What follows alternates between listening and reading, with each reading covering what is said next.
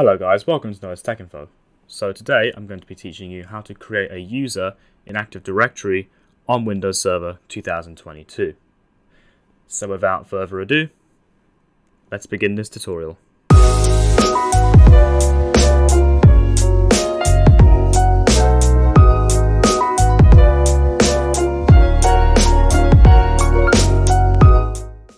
Alright, so first off I'm going to go into Start and I'm going to type in Active Directory,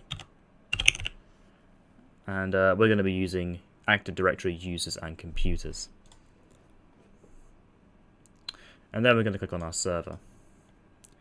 Now, despite us having a users container which has all the users that we need ready to run the server, we're going to be creating what's known as an organizational unit, which is like a container, and it helps, categorize users into separate containers, and it can also help you with group policy management, which is something I'll cover later down the line.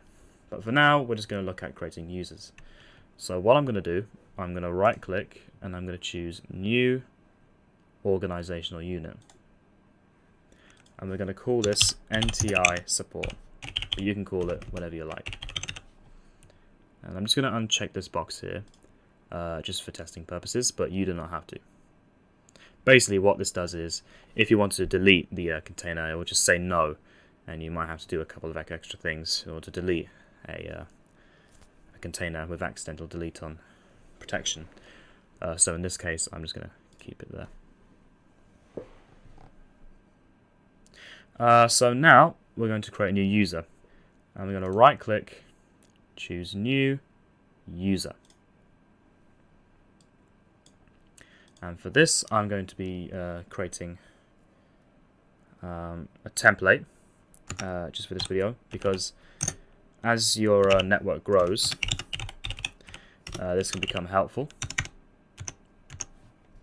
and I'll explain why in a couple of seconds.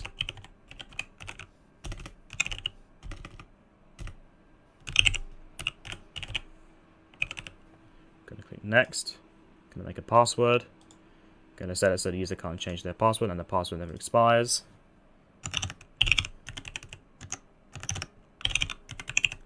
And click on Next and Finish. So we have now created a template. But what can we do with this template? Well, if you have gone into Properties, and if you've messed around with a few things in there, like, I don't know, set your dial-in, select home folders and stuff like that, which we'll cover a bit later, it can become helpful by using a template, and this will copy this will copy the settings every single time for another user, and it can help speed things up a bit and not having to configure every single user individually. So we're going to work off this template.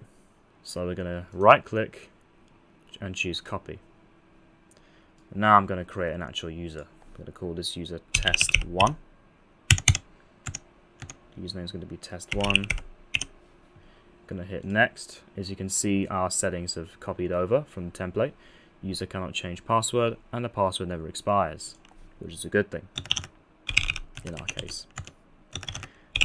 Create a password. Click on Next. Just review everything, and finish. And as you can see, we now have a user with all the same settings as the template has. And then when you have a client connects up to the server, like Windows 10 or Windows 11, you'll then be able to log in to this account and then access your files and everything through there. However, we'll be covering that in another video. And that's it.